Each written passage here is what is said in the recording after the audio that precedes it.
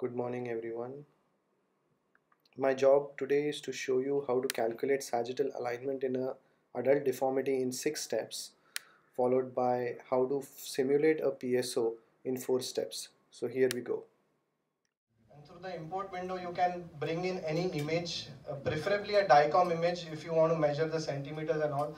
But it doesn't stop you from importing JPEGs also. For JPEGs, you'll have to calibrate, especially if your JPEG has that small size markings on the side. Then only you can calibrate it. But here we have used a DICOM image. Second is the database, and the third is where you do the measurement. Database is the collection of all your cases. So here I'm going to import this case into my database, and that's the case of full spine DICOM image, lateral view.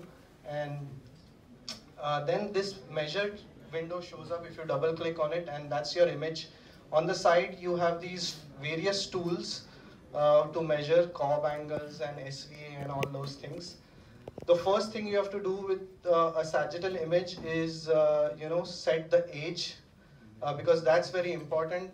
All these measurements, and I'll come to that later, but here the first part I'm doing is setting the age of this patient at 60, and then telling the software which part of the image is anterior and which is posterior. So this is anterior and this is posterior, because that's the software needs to know that. And then you go to this sagittal wizard tool, and that's the 6 steps. So this wizard tells you what to do. Just follow this help here and then do what the software tells you to do. So the first is to mark out the femoral heads. Here this is telling you how to do it. So zoom in the picture and mark in the femoral heads. That's it, first done. Then second step is S1 end plate, superior end plate. You mark the superior end plate. Then mark the upper end plate of L1. That's done. This is a little bit tricky sometimes if you don't have a good X-ray, the upper end plate of T1. And then you can stop your planning at any stage. If you just want T1 and don't want to go to C2, you double click and stop there. But I have here, just for the sake of showing, gone to C2. And then it automatically marks out these end plates. What you have to do is adjust them wherever you think they are off, and it automatically does all that and gets all the alignments done for you. And that's the sixth step. So that takes care of all the things that the software needs to show you all the measurements. Then, if you want, you can also draw the SVA, mark the center of the C7, and then go down and mark the posterior superior corner of S1, and then it automatically gives you this value. Now I'm just increasing the font for you to show. It's about 13 centimeters anterior. And then it shows all these sagittal parameters, pelvic tilt, incidence, and lumbar lordosis to you on the side. And here you can, go back and then look at the measurements. Here the measurements, if on the lower part of these tools, there is this window here called the measurements. And if you expand it, you'll see really in detail all the different measurements that the software has calculated for you. Many of them you may not use. But if you are unsure what the measurements are, there is this eye icon here. So that's the pelvic tilt that is drawn. If you click on the PI is drawn. The lumbar lordosis is drawn. So it has a good way of showing that angle to you on the X-ray.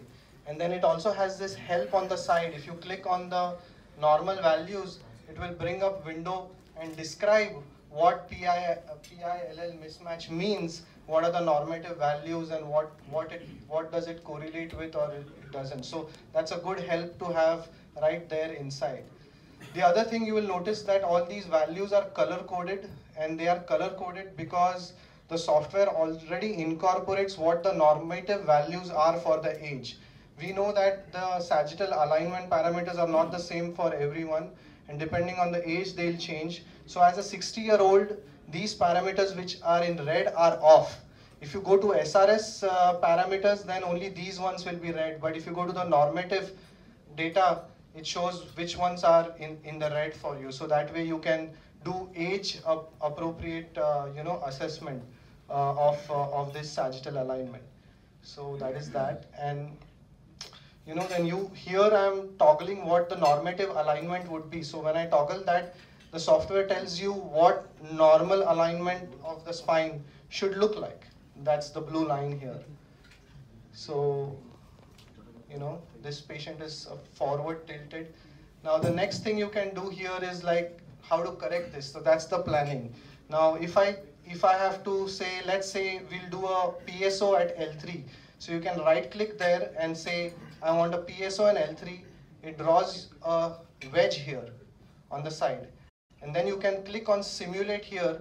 It cuts the X-ray for that angle wedge. And then if you'll notice, all these parameters have changed. Now these parameters have changed because of that wedge that you have removed on the X-ray. So, you see the pelvic tilt has reduced. And then if you go back here now, this pelvic tilt is not in the ideal range for this patient. It's 26, I want to make it below 20.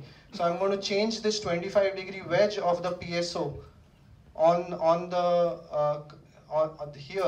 this edge by increasing that wedge, and you will see automatically this thing is changing. These values change. So pelvic tilt has reduced, PLL mismatch has reduced, SVA has come back from 13 centimeter to almost 5 centimeters.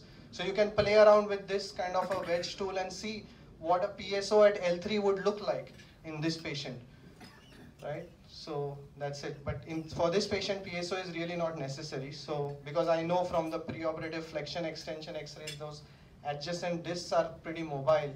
So I'm going to see how a T-lift looks like if I do a T-lift above and below.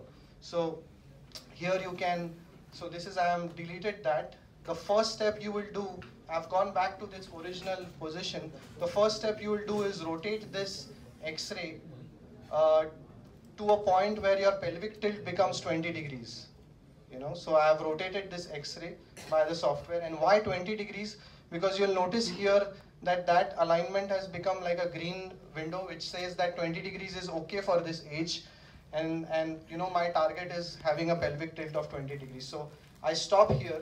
Now basically this means that I have removed the pelvic compensation this patient has. And you'll notice that the SVA has changed from 13 centimeters to almost 30 centimeters. Now my job is to get this back on to the sacrum, get the C7 back by putting in T-lift cages at L2, L3 and L3 and L4, L5 because this area is fused previously. So there's this cage tool here. I'm going to draw a T-lift cage here at L4, L5 and I'm going to put a lordotic T-lift cage. So I'm going to shape it into a lordosis position by doing changing those nodes here like I'm doing.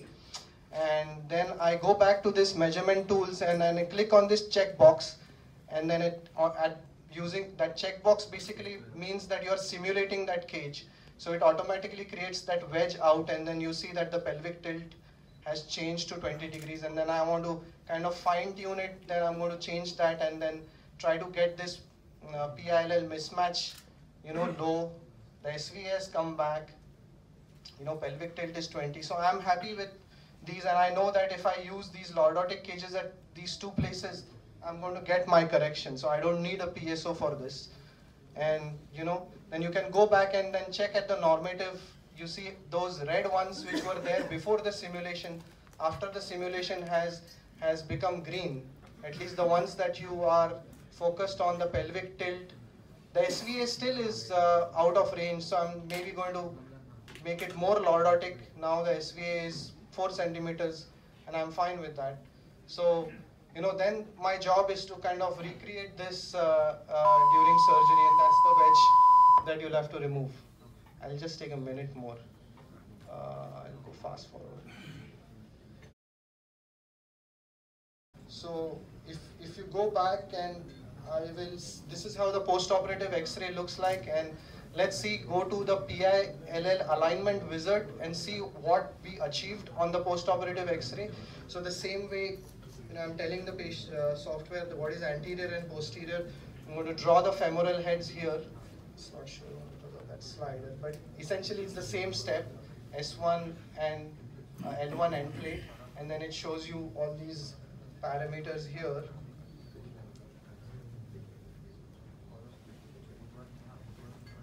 And this is how it looks. It's in orange because it's like not 20 degrees exactly, but it's just 4 degrees up, and that's kind of acceptable.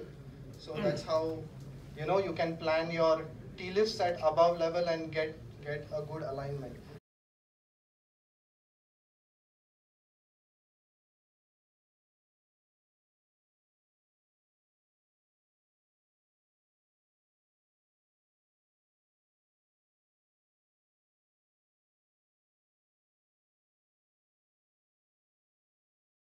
I have one more case to show you, similar one, but this is a PSO. So 67-year-old previously fused here, fixed sagittal imbalance. All these discs are fused and solid. Obviously, you can't get a T-lift and get this patient back. You have to do a PSO. So step 1 is measure everything. Step 2 is rotate the X-ray so that your pelvic tilt goes to 20 degrees, which is for this patient 20 degrees is okay. Because of this, the SVA goes forward, then assess how much wedge is going to be required by measuring this angle, the C7 to the apex of your PSO to where you want the C7 to be. That angle is 46 degree. So I'm going to put a 46 degree wedge PSO here, and then the last step is I'm going to ask the software to simulate it and then see how all the parameters look like. So this is the last step where you clicked it. This was before the simulation, this is after the simulation. Intra, you try to recreate that wedge of 46 degree. You can measure this on the C-arm itself, this angle, to be at least 46 degree. This is the intra-op X-ray. And then, this is the post-op X-ray. And this is what the pre-op X-ray was, right? And this is the simulated PSO, and this is the actual PSO. And all these values match, so we could achieve what was planned.